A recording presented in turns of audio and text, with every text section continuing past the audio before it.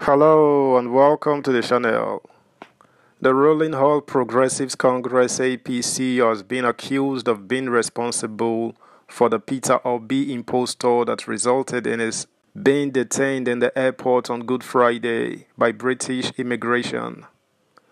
Obi has had to face being discredited almost on a weekly basis since contesting the elections that brought in the APC-led Bola Ahmed Tinubu's impending regime.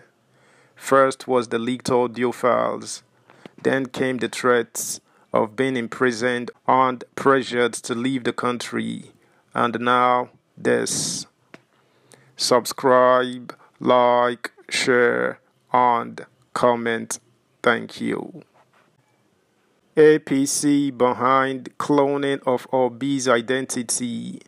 London airport detention, says POSN.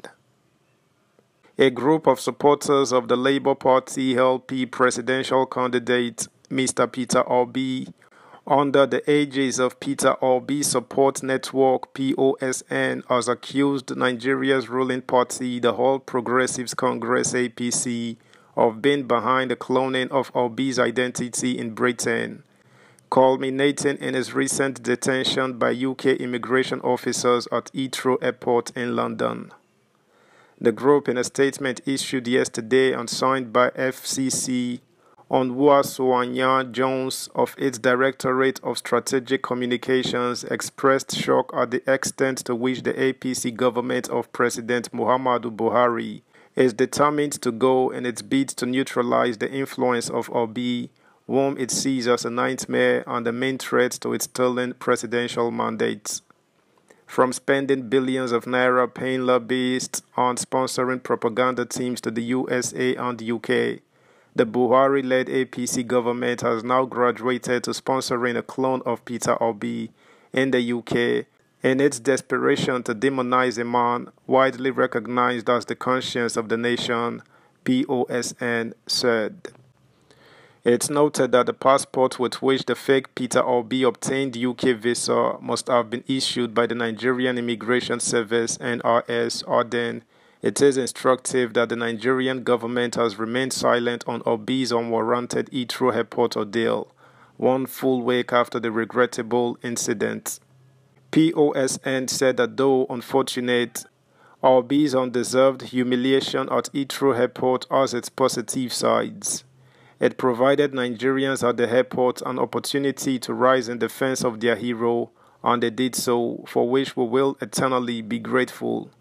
It also has exposed the dirty anti-Obi scheming of the APC government, as the whole world now knows that whatever crime is committed by the fake Peter Obi has nothing to do with the one and only Peter Gregory Obi, who is universally known and respected for his unimpeachable integrity, POSN said. The group advised the Buhari-led APC government to stop wasting scarce resources seeking Obi's downfall. Then, rather than be discouraged, this can only make Obi more resolute in recovering a stolen mandate through the judicial process and in rededicating himself to the crucial task on helping to birth a new Nigeria, which of course is very much possible. Subscribe, like, share, comment, and please turn the notification bell on. Thank you. Meanwhile, the government of the United Kingdom has responded to Premium Times' letter requesting the details of the arrest and detention of the Labour Party presidential candidate Peter Obi by its immigration officials at Heathrow Airport in London last week. It, however, declined providing sufficient details about Mr. Obi's ordeal as requested by this newspaper in its reply through the Home Office. In a short reply on Thursday, the UK government said they do not comment on individual cases. "We do not comment on individual cases," Chloe Newman, Senior Communications Officer, Newsdesk Communications Directorate, stated in the reply on Thursday. Bothered about several unsubstantiated claims on social media over the issue, Premium Times wrote to the UK Home Office on 13 April, seeking to understand the circumstances surrounding Mr. Obi's ordeals in the European country during Easter for accurate reporting. The Orbidati media, in a statement on Wednesday by its head, Divran Onifade, said Mr. Obi was detained in London by UK immigration officials over alleged impersonation. The statement did not, however, contain details of Mr. Obi's arrest and his subsequent release before returning to the country. Specifically, neither the UK government nor the LP in its statement gave clarification on Mr. Obi's offences, when and how he was released, the conditions upon which he was released, the current status of the case against him, and other related issues.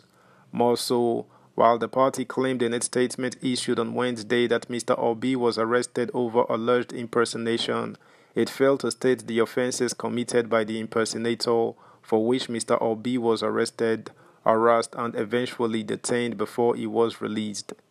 It also remains unclear if Mr. Obi was deported and if he still possesses a valid UK access visa at the moment following his last week's ordeal in London. A similar inquiry was also forwarded to Mr. Onifade, but he has yet to respond at the time of filing this report.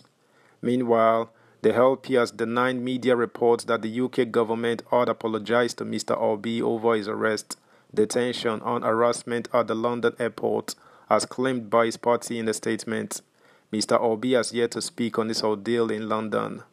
Mr. Obi was one of the 18 candidates in Nigeria's recent presidential election in which he came third.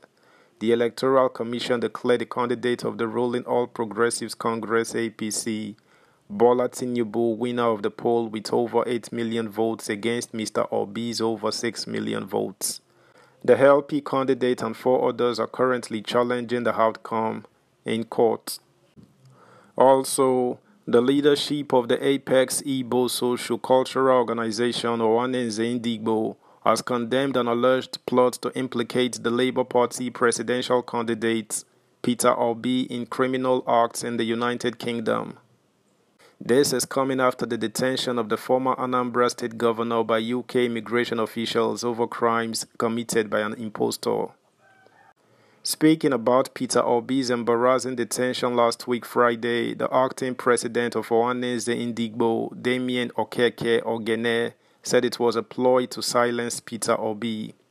Ogene told Saturday Telegraph that the incident is a ploy to scuttle the moves by Obi and his running mate, Dati Baba Ahmed, to recover their mandate stolen from them at the February 25th general election. That's the news, guys. Thanks for listening. Until next time, bye.